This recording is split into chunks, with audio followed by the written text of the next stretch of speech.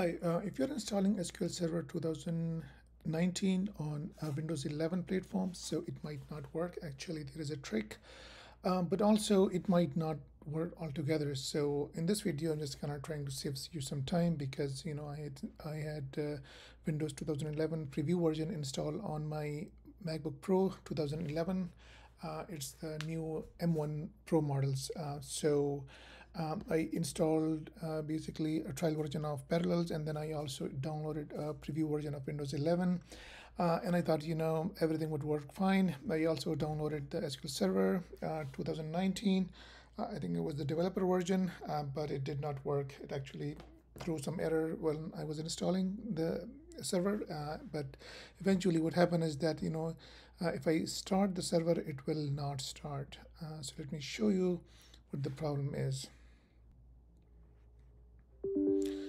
So as you can see, it did not start, and the error says that the request failed on the service, or the service did not respond in a timely fashion. Consult the event log or other application logs for details. So if you want to look into the errors, so go into the event viewer, and in there go to the Windows logs, go to applications, and there you'll see all these errors, and the source is SQL Server. So basically that's you'll exactly see what the error is. So the error here is could not open the error log file. So basically this is just the configuration issue, because if you go into SQL Server and click inside the properties and go to the start parameters, you'll notice that it does not have any default parameters, and actually it should have a couple of default parameters such as the error log. So you can either specify that from here and then just provide the complete path. I'm just not sure why it's not doing that,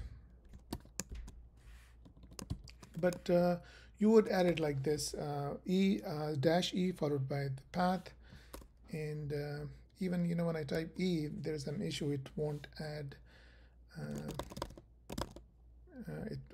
the parameters. So there's another way to actually go into registry. So let me show you how to do that. So when you go into registry, go into the local machine, you actually just type in here, then software, then Microsoft, then SQL Server, Microsoft SQL Server, and from here there is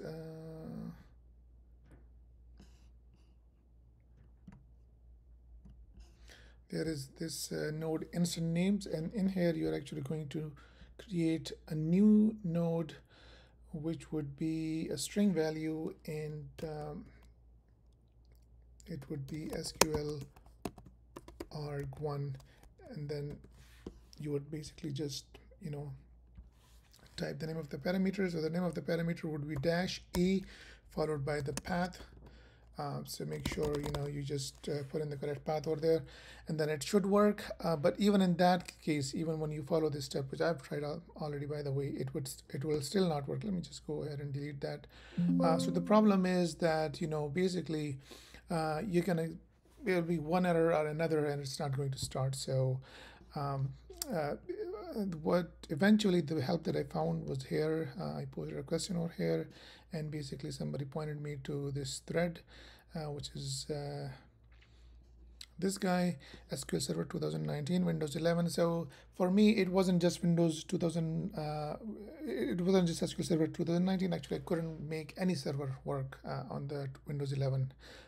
So basically this article talks about some resolution steps, and the resolution steps it talks about is that you actually have to have a second drive, and then if you install your SQL and the data file on the second drive, then it will work.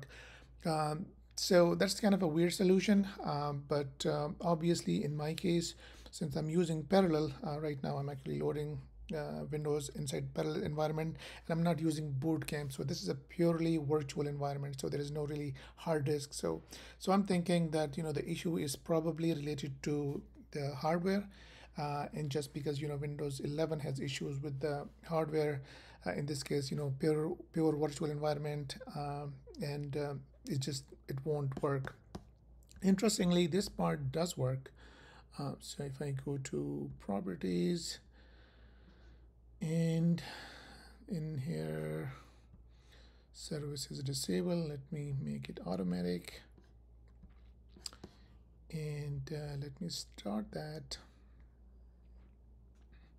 So this the browser part works, and if you install any additional like SSIS servers, and those installs fine as well, but it's the SQL Server which I need, and this one does not work. So I did try the 2019, 2017 developer version, then 2016 Express version. So all of them have the same issue.